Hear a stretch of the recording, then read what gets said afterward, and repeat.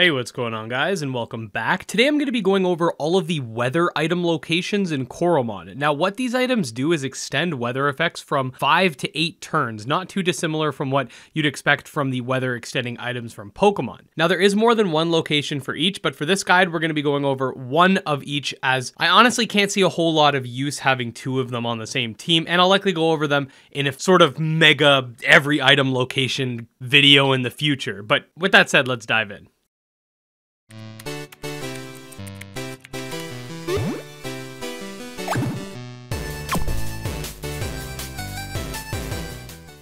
Okay, so first things first, make sure you have the drill. Silver or gold doesn't really matter. Check out this video for more information on that. Then head over to Pawbury. Right in the middle of town, if you use a drill, you can get the item related to the Twilight weather effect.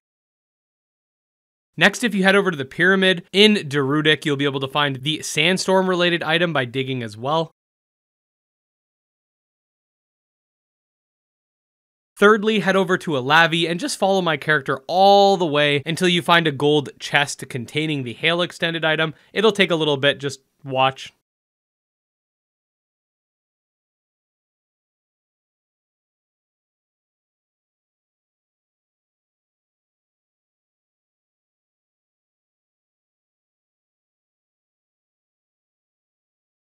And finally, last but not least, head over to Ixquin Ruins and go back into the submerged tunnel. There are actually two in here, but this one is closer. So once you've reached this point, you can dig for the item and you get the rain one. And yeah, that's pretty much it. A quick and simple guide. Special thanks to Rat Dog for the digging locations. I have actually found each of the alternate locations on my own during my playthroughs, but the digging ones were completely new to me and are much more convenient in my opinion. All that said, if you are a Coromon or a Monster Taming fan, don't forget to subscribe for more, and I'll see you guys next time.